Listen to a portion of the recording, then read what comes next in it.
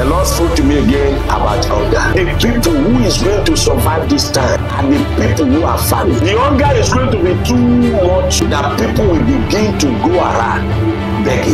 In the last prophecy I gave last year, I warned you then that there will so much be hunger that people will say they want to protest. It will be as if we want to calm down, but it's a lie. It will go higher and higher. They did. Instead of the government to hear them, things are getting worse. It is time for you not to trust anyone again. People are going to be extremely desperate. The person you trusted the most will be the one to disappoint you. If your salary took back down in your alert, remove it immediately.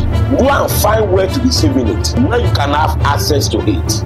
You begin to see a rampant debt. It will be in every country. Have you been hearing about zombies before? You begin to see them very soon. If care is not taken, you too can become one of them. Those people who have collected vaccine, 2 doses, 3 doses, or booster, there's a rule that is coming very soon. And any president or governor that does not obey this rule, that country will be destroyed. Apocalypse will begin to surface from November, December, January upward. You begin to see them. GMO food is now spreading very widely everywhere. Don't wait for any demon to surface to start giving you 666. The only solution for those people who have collected vaccine, as I'm talking to you right now, begin to look at your social media or news, one after the other. You begin to see the manifestation.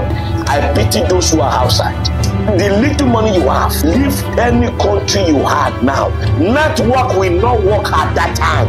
They will take off all networks. A special network will be scheduled, which is only going to be for the 666. But for you, you will not have the access. If you delay your coming to the place of refuge, you yourself, you will have yourself to be blamed.